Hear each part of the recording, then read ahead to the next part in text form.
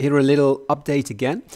I thought it would be good to show that besides animal behavior and other gameplay programming, it's good to show some, well, what would you call this, background programming, behind the scenes programming for how the map works and stuff like that, because there's of course more than just gameplay to this, as we are a metaverse and we need to connect the towns and villages to the gameplay as well.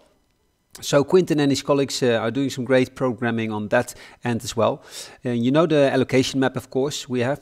You can see it on the website. And here's a little piece where you can see France and Great Britain. You see the towns and villages here.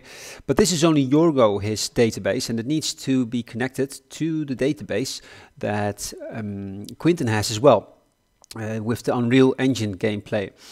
And this is a bit more work than some people might think, but it's also being done, as you can see.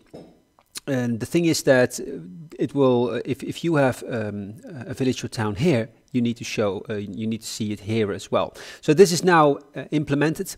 We will show it like this on the map where the builders are. So this is just early build, of course, just playing around. The sceneries are going to look even better than this. And you can see that people would not like to have 3 big rocks in their town.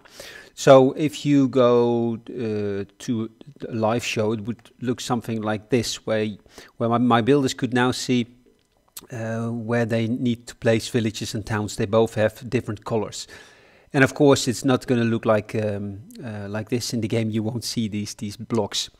But I thought it was nice to show you guys as well that also this part is something that we are working on, and this is now finished, and my scenery builders can now finally create even better scenes where the towns and villages will fit perfectly as well. Hope you enjoyed this one as well. If you do, let me know, then I'll bring out some more of this stuff in the future. Okay, take care guys, and thanks for watching again.